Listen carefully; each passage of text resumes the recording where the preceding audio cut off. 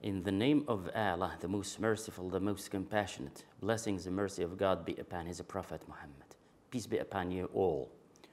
This is a lecture dedicated to second year PS/PM students for the academic year 2022-23 at the level of the Teachers Higher College Talib Abdurrahman in Lagouat, Algeria, in the module that is entitled Introduction to Linguistics.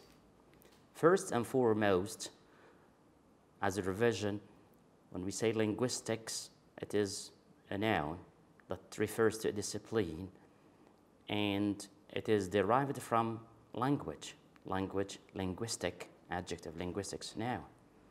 First of all, what is linguistics?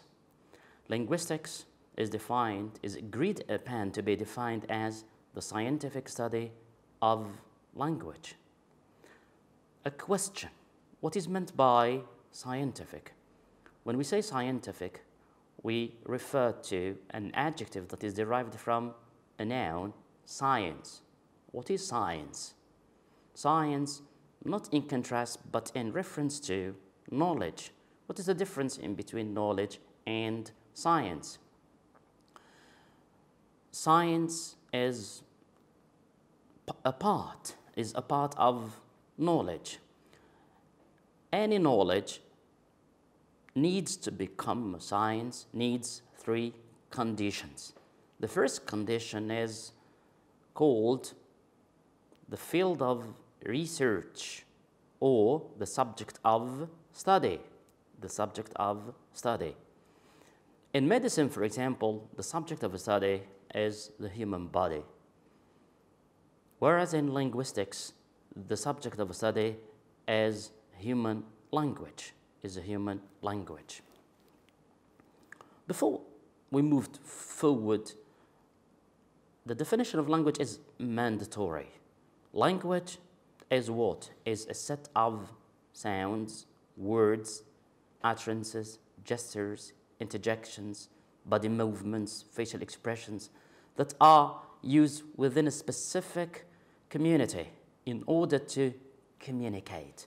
This is the aim of language, is communication with the previously mentioned elements.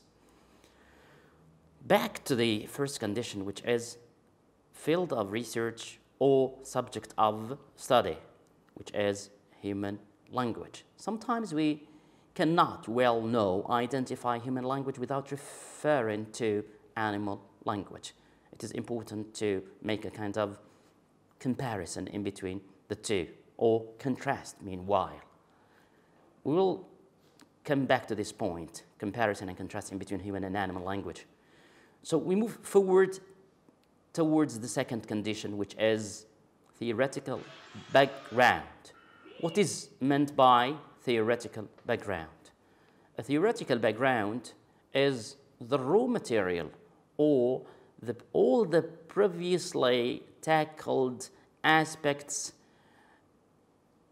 carried out, investigated by researchers and field specialists. That means theories, hypotheses, attempts, endeavors that were all pouring in the same stream of this field of knowledge that is science. Theoretical background, or it is called, in other words, literature review. The third condition that must be present, that is related to science, is the scientific method. When we say scientific method, here we mean several steps that are compulsory to be followed in order to be working with guidelines that are necessary for every science. First of all is observation or identification of the phenomenon or the problem. So beforehand, these steps are, as we have said, related to research. So what is meant by a research?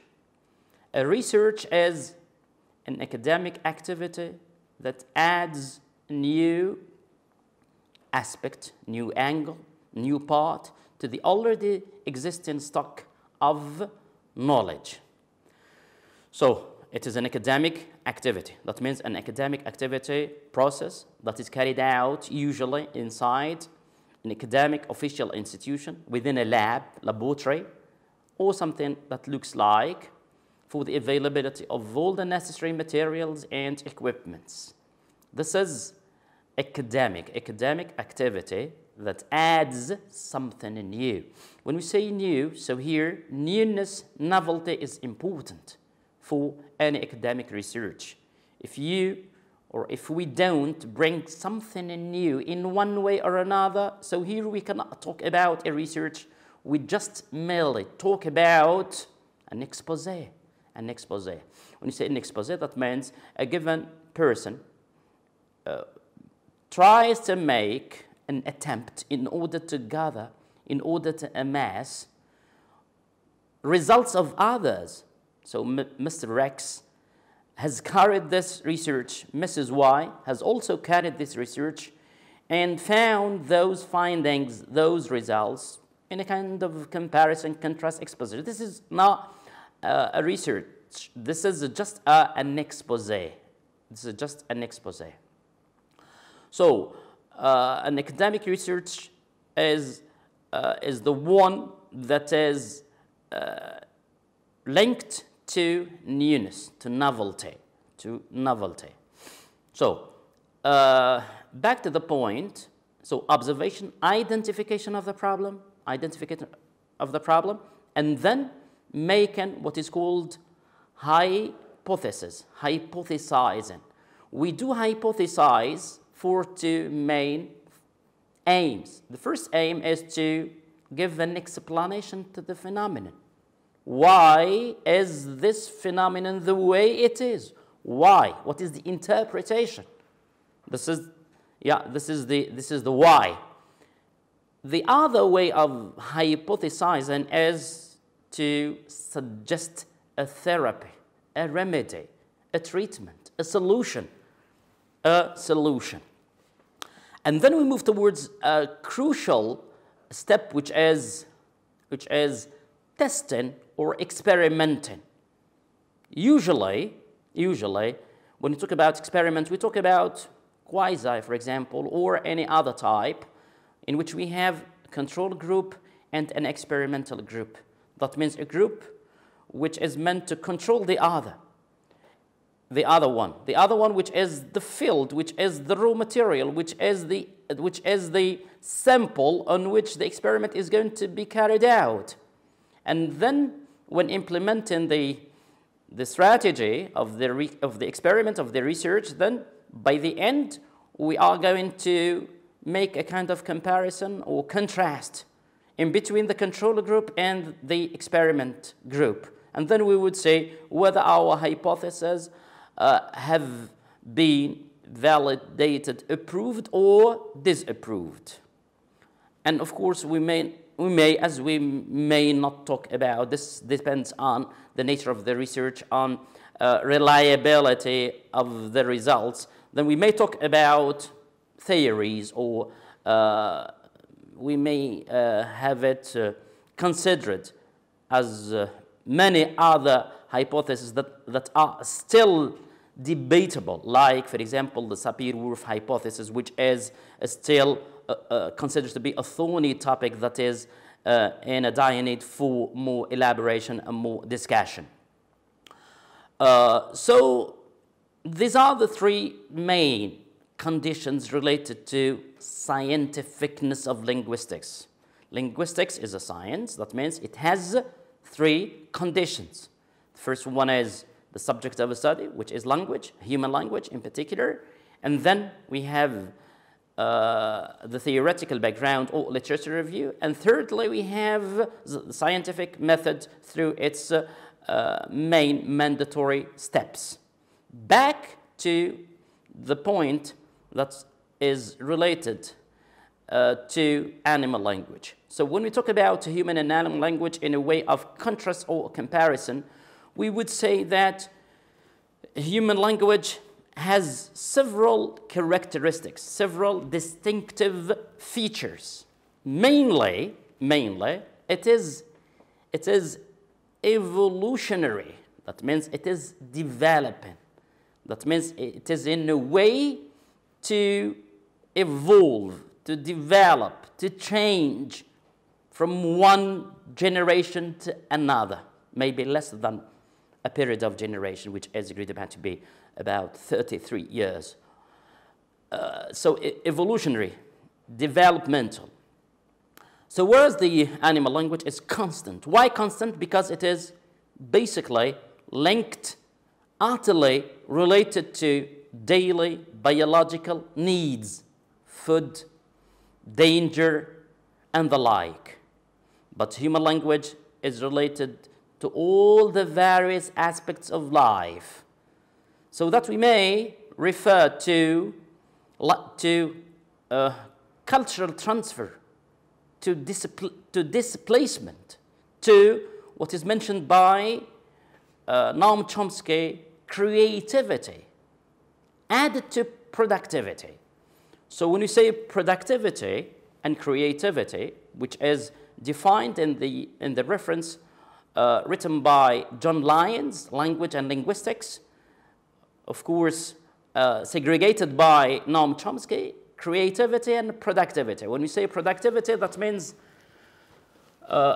from a finite set of utterances we produce, we generate a finite, a limited set of utterances. So from a finite set of rules, we derive a finite set of utterances. It means it's clear for everyone.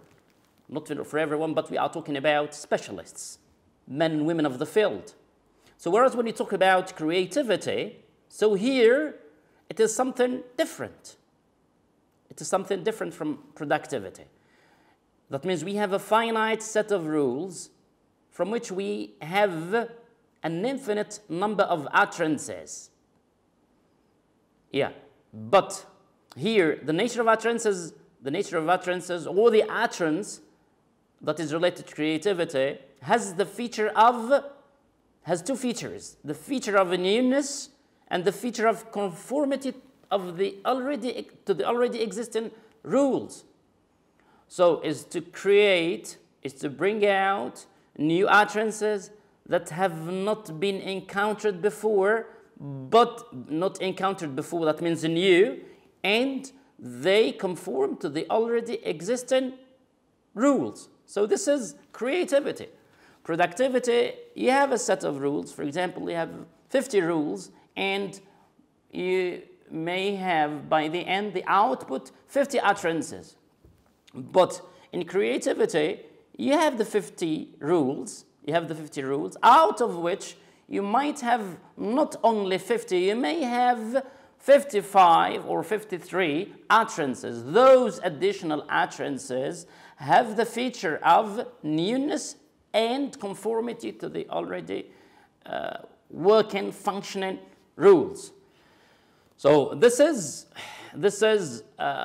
one main aspect of the human language when compared to animal language. So we have also duality. Human language is a spoken and written. So whereas the animal language is basically relying on sounds.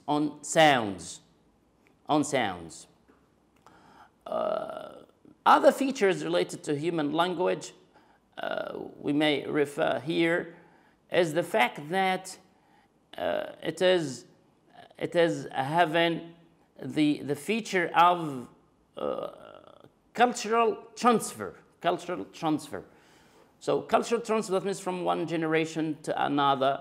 Of course, this is, as has already been mentioned, related to the change in all the conditions that are working in harmony within a specific speaking community. So talking about linguistics as a science had just emerged early at the beginning of the 20th century. So talking about the 1907 till the year 1911. In this period, the star students of the founder of linguistics, Ferdinand de Saussure, those star students amassed, gathered his lectures that were delivered, that were presented by him at the level of the University of Geneva, Switzerland, but they were just published in the year 1916 through a masterpiece that is entitled Cours de Linguistique Générale, General Course in Linguistics. That general course of linguistics was a kind of a revolution in linguistics. A revolution in linguistics. How was that? A revolution that made certain changes in the field of linguistics. The first change, the first principle of this change is that language is self-sufficient. Language or linguistics is meant to study language in itself for itself. Language is a social fact. So these 2 points in particular, can be contrasted, can be compared to the previously dealt with principles during the traditional grammar era, in which language was dependent on philosophy, on logic, and language was not really independent. So with the coming of de Saussure, language now is self-sufficient. Study language in itself for itself. We may refer here to certain characteristics related to traditional grammar and armchair grammarians. So basically, before the emergence of linguistics as an independent science, there was the talk about armchair grammarians. First of all, what is meant by armchair grammarians? Armchair grammarians were men and women of language, of grammar. Their main concern was not to study language as a whole, but to just focusing on grammar. So grammar is important, but it is not the whole business. As described by one of the specialists saying, with grammar, less can be conveyed. With vocabulary, everything can be conveyed. That means they were focusing just on grammar, on writing. They excluded speaking. They focused on translation. And a main feature was the centrality of the teacher. This is, of course, associated with the GTM, grammar translation method, which was the first teaching approach. Here, approach is meant to refer to the theory. So we have approach, which is purely theoretical. Method is the how to apply the theory. And technique is a purely concrete, practical. So another feature related to the traditional grammar era is item-centered. That means elements of language were studied in isolation. There was also immanence of long. What is meant by immanence of long? That means only rules, mainly rules. Language study was restricted to rules.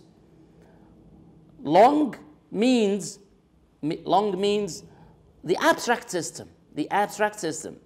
So that is why that era of traditional grammar was meant to be prescriptive. That means armchair grammarians were just in a way to prescribe. So the don'ts and the do's, do this, do that, do not do this, do not do that. This was the main tenet, the main principle. Another point related to that era was diachronic studies. That means language phenomena were studied through time. That means the accumulation of all the views and all the descriptions and all the analysis through time of any given phenomenon. In contrast with the coming of the Saussure, so especially through the 4 dichotomies, there were certain new aspects which were added to the previously found principles. New parameters, new criteria were added to the already existing principles, and some were rejected. Let's start with those which were completed, not rejected. So here we have the addition that was identified, that was proposed by de Saussure, was the synchronic studies. When we say the synchronic studies, not in contrast, but in a complementary view with the diachronic studies, synchronic studies, synchronic, sync, alike, chronis, chronic, chronos, that means at the same time, is to study a language phenomenon at a specific point in time, whether this point is at the present or past. It is unlike the diachronic studies that were meant to study language through time. That means a kind of a holistic view. But here, with the identification of these synchronic studies, so is to study a particular phenomenon at a specific point in time, whether this point is at the present or in the past. So what is the difference in between studying a specific phenomenon at a specific point in time, at the present or in the past? At the present, it is agreed upon to be a preferable, let's say, choice. So when we study a specific phenomenon at the present, that means all the necessary, let's say, ingredients, all the necessary circumstances are at hand, at the reach of the researcher. That means they are accessible, able to be compared, contrasted, identified, analyzed, and the like. At the present, synchronic at a specific point in time, also with limiting the scope of studying such a phenomenon in the past, gives a kind of easiness for the researcher in order to reap satisfactory results. So this is what was brought by de Saussure at the level of time. So as a kind of a complementary view to the diachronic studies, so here having the synchronic ones. This is identified as a dichotomy. The second dichotomy, which is meant to be a complementary aspect to the already existing principle within the traditional grammar era, was parole. So langue and parole. Langue, as we have said previously, langue is the abstract system, is the set of rules that has already been existent during the era. So abstract rules, written rules in particular. But with the coming of de Saussure now, it is the valorization of speech. As we have said previously, that speaking was utterly excluded. So when we have now parole, parole is the concrete realization of langue. Langue is the system. Parole is the concrete realization of the system. This is something important to be mentioned as a dichotomy. When you say a dichotomy, of course, die, that means having two faces of the same coin. So langue and parole. Langue is the first coin, which is the rules, the basket of rules, principles, and parole is the concrete realization. So here, it is the theory and practice meanwhile at the same time. Like time, we have diachronic through time and synchronic at a particular point in time, whether that point is at the present or in the past. The third dichotomy that was brought by de Saussure, of course, it is said to be the most clear, the clearest, sorry, the clearest and the most prominent proof that makes structuralism attractive, let's say. When we say that it is the most attractive dichotomy, so we are talking about paradigmatic and syntagmatic relations. So during the previous era, we had item-centered analysis. So now with structuralism, we have structure-based analysis, meaning no language element has a value in isolation without being referred to the other elements of the language.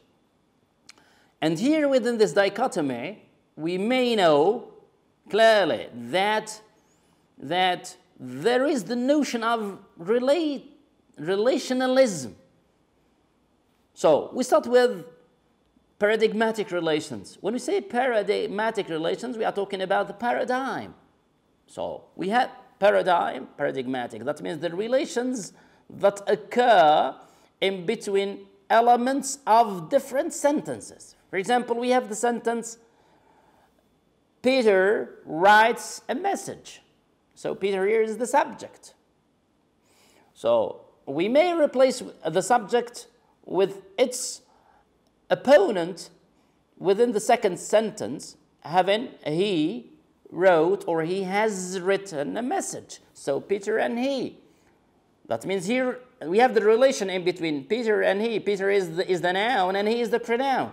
So of course we do know that the subject may be a noun or an adjective noun or an article adjective noun or an adjective article, an article adjective noun with a connector and a noun. So in the form of a noun, a phrase.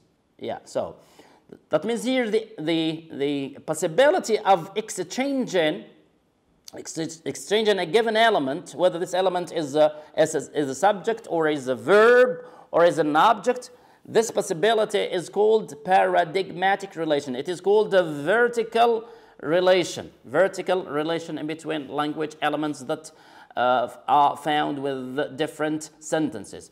So we have these relations in between subjects, nouns, verbs, and pronouns. We may also find these relations existing within words, semantically speaking. For example, when we have bad milk, we say it is a curdled milk. When we have a bad meat, we say rotten milk. As it is mentioned by the American poet Benjamin Franklin said, he once said, if you don't want to be forgotten as soon as you are dead and rotten, either write things worth reading or do things worth writing. We may also have these relations existing in between, let's say, sounds, or what is called technically, phonetically speaking, phonemes. Phoneme, which is the smallest unit of sound. For example, we have the three words. We have put and cut and not, for example. So the three initial, let's say, letters are interchangeable. That means the second and the third are the same. The UT, and the UT. So the difference is just in the initial letters. So these are called paradigmatic relations. Now, talking about the second face of the coin, of the dichotomy, which is syntagmatic. So when we say syntagmatic, we are talking about syntax. We are talking about the arrangement of elements within the same sentence. As we have said previously, so the agreed upon, the conventional order is subject, verb, object. Subject, verb, object. Unlike the Arabic language in which we have the subject, verb, object or the verb, subject, object. So the subject with its different forms, noun, adjective, noun, article, adjective, noun, article, adjective, noun, connector, noun, and the like, the different. So here we have a subject that is in relation with the verb, despite the nature of this verb, whether this verb is conjugated in the simple present or in a simple tense or in syntagmatic relations. So here there are logical agreed upon relations in between the subject verb, and object. So this chain of the let's say of the combinatorial, let's say, relations that exist in between the elements of the same sentence, unlike the relations that exist in between the different sentences within paradigmatic relations. So here we may stop and postpone talking about the remaining dichotomy brought by de Saussure as a novelty, as a reaction to the already existing principles here in the traditional grammar area. Thank you for your kind attention, and hopefully we would meet in next occasions. Thank you.